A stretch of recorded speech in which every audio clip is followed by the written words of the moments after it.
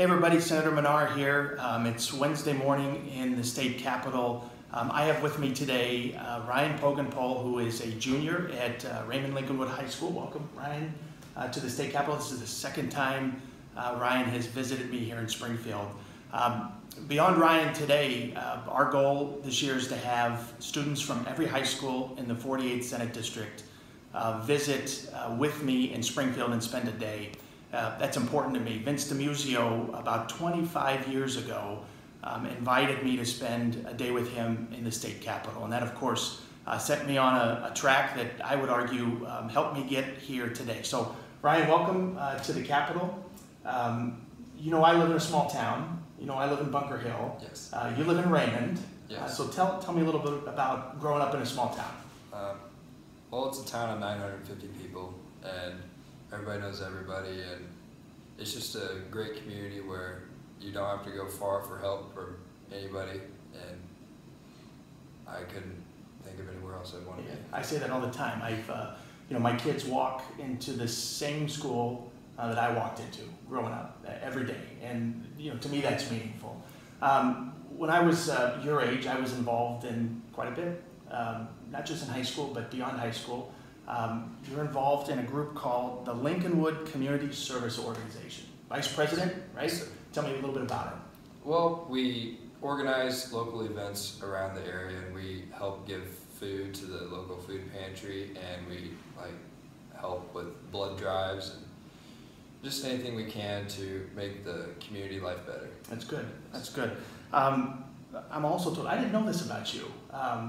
Actually, the last time I saw Ryan was at a veterans.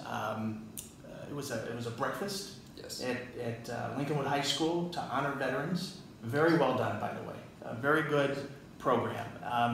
But I didn't know you also help with the fire department. Yes. You actually go on calls?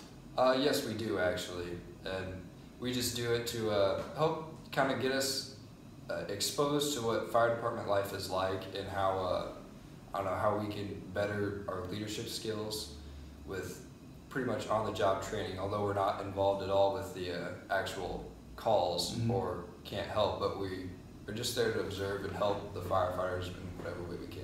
You know, a lot of my colleagues from the other side of the state. It's kind of a new concept or a different concept for them. One thing I have to do is explain how important volunteer fire departments are, especially in rural communities. So I'm glad at a young age that there's young people involved in the fire department. So last question. I know you have plans for post-high school. You're a junior this year. Yes. You got one more year to go. What are your plans after graduation? My plan is to attend the United States Naval Academy.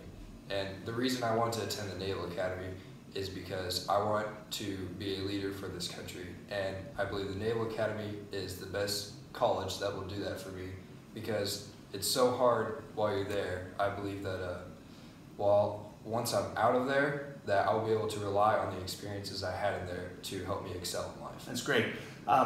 You told me that 2 years ago, I think, for the first time. So I'm glad you're sticking to it, and my compliments to you. So we're going to get our day started. The Senate's going to be in session in a few minutes. I'm going to take Ryan to the Senate Labor Committee, check back next week, and we'll have another student from the 48th District. Thanks for joining us today.